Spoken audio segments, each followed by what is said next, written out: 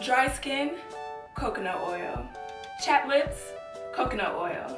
Dry hair, coconut oil. Coconut oil just doesn't work for me anymore. It dries my hair out so bad. And I actually think that I'm allergic to it, so I've completely stopped using coconut oil. All heat is bad. Stay away. You should never use any form of heat or your hair will never prosper. So I've recently discovered that my hair has been dry as shit for all these years because I just discovered that I have low porosity hair, so my hair actually needs heat in order to help absorb product and remain moisturized. But the only time that I use heat is when I deep condition. I also rinse my hair in warm water. Now I know before I told you guys to turn your water faucet all the way to hypothermia code and that should make your hair flourish. But I've recently discovered that warmth and using heat is what actually helps my hair retain moisture and helps it grow. So the only time that I use heat now is when I deep condition. I told you guys not to use it before, but now you can use it just when you deep condition. Hey everyone, I ran out of content, but I have to make a video because I'm trying to get that check. So I ran to the store and picked up this product. Now I've only used it once in my entire life, but this product is what has saved my natural hair. This is the reason why my hair has grown so long and is so thick and so curly. Like, this product is everything. Hey y'all, so I know last week I was raving about this product, but it just doesn't work for me anymore. Hopefully you didn't run to the store and waste your money on that product because it's actually horrible. It actually over dries my hair. But everyone's hair is different, so just because it didn't work for me and I wasted my money on it doesn't mean that it's not gonna work for you and it's gonna be a waste of your money. But I just wanted to come to let you guys know that it just doesn't work for me anymore, so I no longer use it.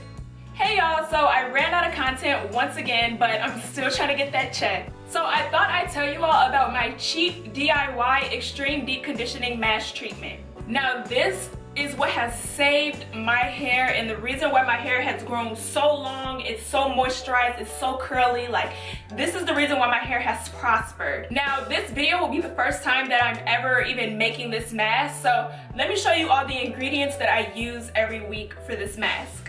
So all you need is your favorite conditioner, put it all in a bowl, and then mix it with coconut oil, olive oil, Jamaican black castor oil, grapeseed oil, rosehip seed oil, aloe vera oil, peanut oil, vegetable oil, and any other oil you could find, especially the oils that you've never heard of in your life. Now, if you don't already have these oils in your home, then just using a regular store-bought deep conditioner should be able to give you the same effects. Or just using a regular store-bought conditioner and just using one of your favorite oils should be able to give you the exact same results. Hey y'all, so this video that I'm going to give to you guys today is going to be about how I grew my hair long fast. Now, a lot of you guys have been wondering and ask me literally every day, how did you grow your hair long so fast? And it wasn't with time or it wasn't with proper care. Now, although I've been natural for 8 years and my hair has pretty much been retaining length the entire 8 years, it wasn't until this year that my hair became hip length. And that's because of these 17 overcomplicated and exhausting steps that I use every single day that I actually only do about 3 of, but I'm gonna tell you guys all 17 steps that you must do in order for your hair to prosper and grow long. Now, like I said, I only use about 3 of these steps, but you have to do all 17 steps. If you all wanna know how I grew my hair 1 inch in 1 day, it was by doing the hanging upside down method. Now it's rather simple. All I do is I just hang upside down until I'm about 3 seconds away from getting a brain hemorrhage. And right before you get that brain hemorrhage, you sit back up. Now by doing this, it gets the blood circulating in your head as if it already wasn't circulating, because if it wasn't circulating, then you would die. But this gets the blood pressure just circulating in my head, and that's what causes hair growth. Now, I know the last time you guys saw me, my hair was shoulder length, and 6 months later, today, my hair is still shoulder length, but trust me, my hair has grown and is so much thicker. It has grown significantly. And speaking of hair growth, another thing that has helped my hair grow so long and so fast and get so thick like this is massaging my scalp for 2 minutes every single day. Now this is another method that gets the blood circulation going in your head, which promotes hair growth.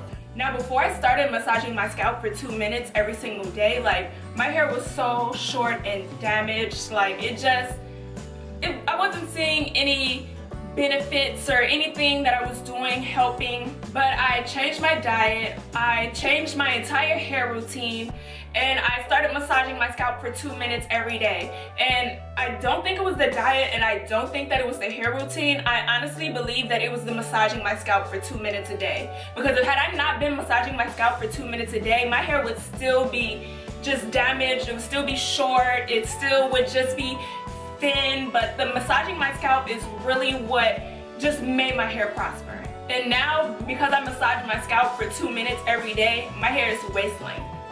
Hey y'all, so I know you all have been following my hair care routine for years and buying all these products and everything that I've been telling you guys to buy, but I thought I would post this video on how I ruined my natural hair. Now hopefully your hair is still prospering, still flourishing, but these are the things that I did to my hair that I told you all to do to yours that are the reason why my hair journey has been set back and I have to start completely over.